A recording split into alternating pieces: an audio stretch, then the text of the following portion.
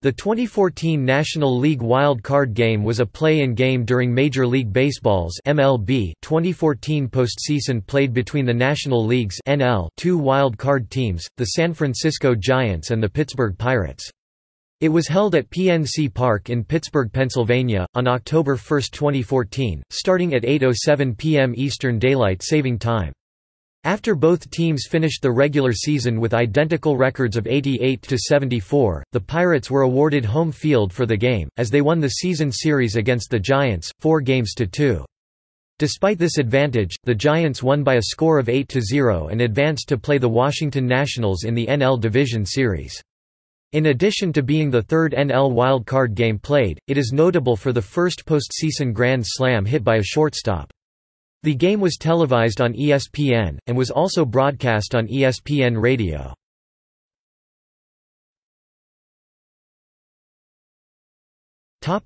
Background.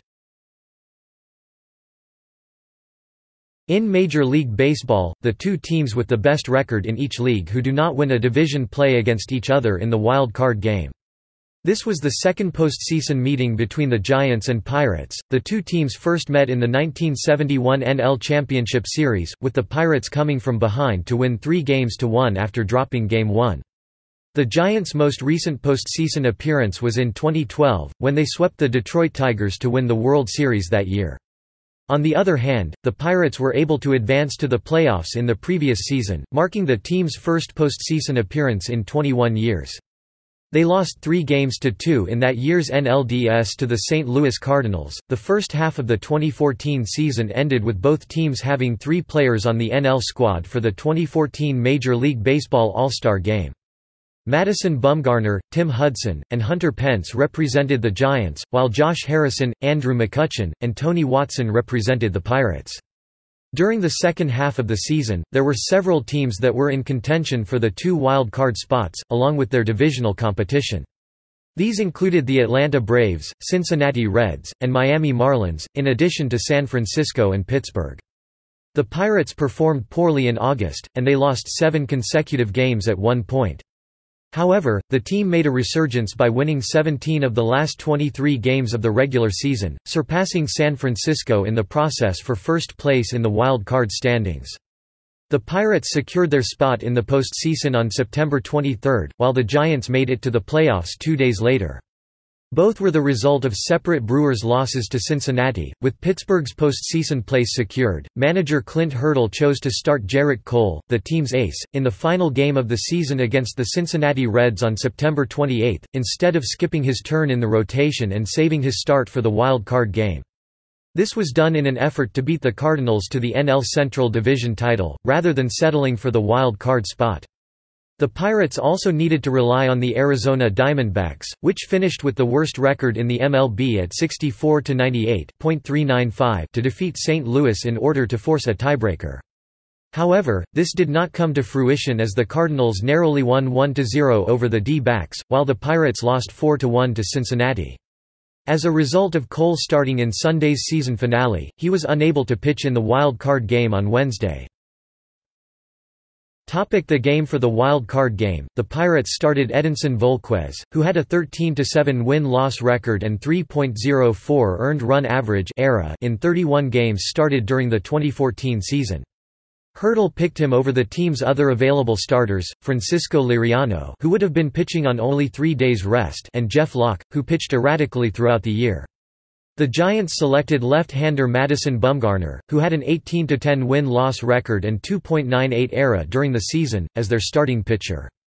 He was chosen over Jake Peavy. Given the Southpaw's superior record on the road during the season, Bumgarner compiled an 11-4 win-loss record with a 2.22 ERA on the road, compared to a 7-6 record and 4.03 ERA at AT&T Park. The first third of the game was a tight scoreless pitchers' duel between Volquez and Bumgarner, with the latter needing to throw just 28 pitches, the fewest number of pitches he has ever tossed in 3 consecutive innings of any game in his career.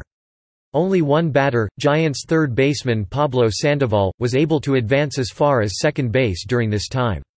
The game remained tied until the 4th inning, when Volquez allowed 2 singles and a walk to load the bases. The subsequent batter, Brandon Crawford, hit a grand slam. This was the first Grand Slam hit by a shortstop in postseason history. Up until this point, players from all other positions in baseball, including pitcher, had hit postseason Grand Slams. Volquez pitched until the top of the sixth inning, when he gave up a walk and was replaced by Justin Wilson, who promptly threw a wild pitch. Wilson then allowed the inherited runner to score on a run batted in RBI single by Brandon Belt, who ended up driving in 2 more runs in the seventh inning with another single. The Giants added their final run of the game with an RBI single by Buster Posey in the top of the eighth. The Pirates, who had struggled to score a run off Bumgarner throughout the entire game, came closest in the bottom of the eighth inning. With 1 out, they had runners at the corners after 2 errors and a single. He extinguished the threat by striking out Jordy Mercer and having reigning NL MVP Andrew McCutchen ground into a force out. Although Giants manager Bruce Bochy instructed closer Sergio Romo to warm up in the bullpen, in preparation of removing Bumgarner from the game, the starter insisted on continuing into the bottom of the ninth. He proceeded to pitch a perfect inning to finish the shutout, giving up 4 singles and 1 walk while striking out 10 during the complete game. In contrast, the entire Pirates lineup batted .125 that night, excluding Josh Harrison's 2 for 4 performance. The rest of the team hit 2 for 28 .071.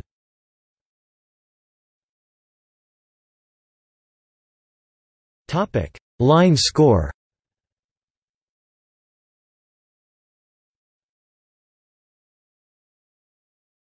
Topic: Aftermath. By winning the game, San Francisco secured the team's 7th NLDS appearance in franchise history since the permanent implementation of the division series after the 1994 season. They also extended their record for most consecutive victories in postseason elimination games to 7. This tied the Kansas City Royals, who had just extended their record the night before.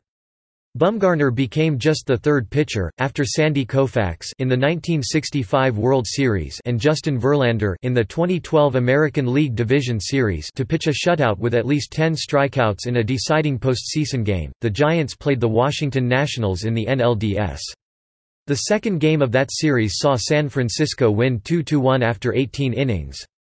Lasting 6 hours and 23 minutes, it was the longest postseason game in history in terms of time elapsed, and was the joint longest in terms of innings, tied with the 4th game of the 2005 NLDS between the Houston Astros and the Braves. Although the Nationals won the next game against Bumgarner, ending the Giants' NL record of 10 consecutive postseason games won, San Francisco triumphed in Game 4 to clinch the series 3-1 and advance to the NL Championship Series (NLCS). The NLCS was played between Giants and the St. Louis Cardinals in a rematch of the NLCS 2 years before. The Giants won the series 4-1, attaining the NL pennant and advancing to the World Series for the 3rd time in 5 years. They faced the Kansas City Royals in only the second Fall Classic played between 2 wild-card teams, and the first since the 2002 World Series when San Francisco lost to the Anaheim Angels in 7 games.